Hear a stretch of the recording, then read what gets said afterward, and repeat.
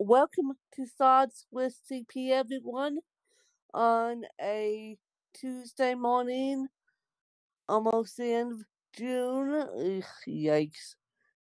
Where has the time gone? And Danielle and I want to talk about Apple's Worldwide Developer Conference, which I semi watched. Danielle watched it more than I did.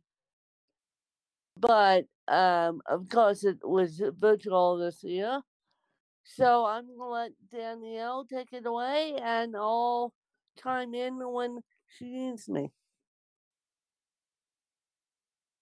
Yeah, I, uh, uh, no,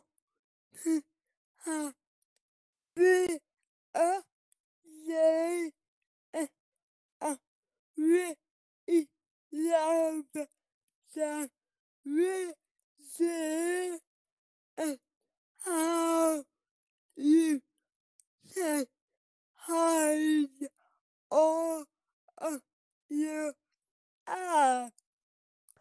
Well, yeah, I noticed that too. I didn't necessarily watch the iPod, iPad, but Danielle's laughing at me because I just called it the iPod. No, I didn't really watch the iPad but I did watch the um iPhone part, and it's going to be amazing. iOS 14 is going to be amazing, and then I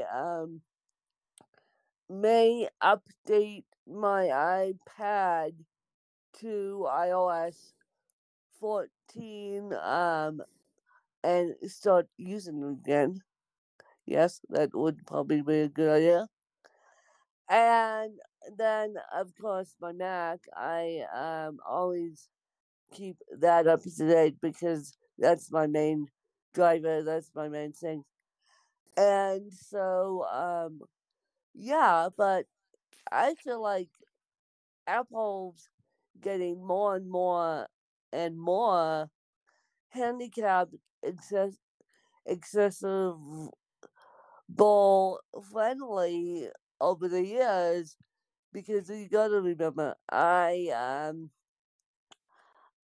was trained on Apples all my life and I was trained using some sort of speech dictation all my life.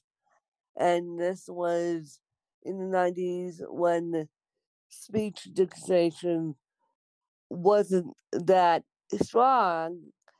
And so I'm pleased to say that Apple has come leaps and bounds. I mean, my goodness, leaps and bounds as far as the handicapped accessibility. And I'm really excited to see what the future brings. And the reason why I'm working so hard right now without a W 2 job, and the reason why I'm in all these MLMs, multi level marketing companies, um, such as 31 and Mary Kay, is because if my computer breaks enough so I can get it fixed, I can have the money to buy a new one. All yes, and would I have another backup plan, which I was told a long time ago. And but because Apple is wonderful in their leaps and bounds on assistive technology, Apple's just a little bit expensive. Yikes! But It wasn't to have a assistive technology that actually works.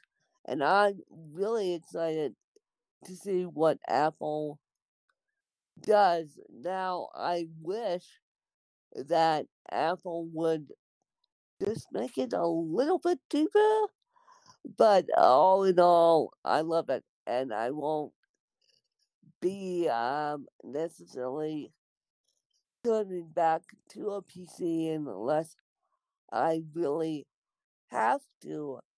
And so I'm really excited to see what Apple has to offer, and it's here to stay. I mean, Apple is here to stay. So yeah.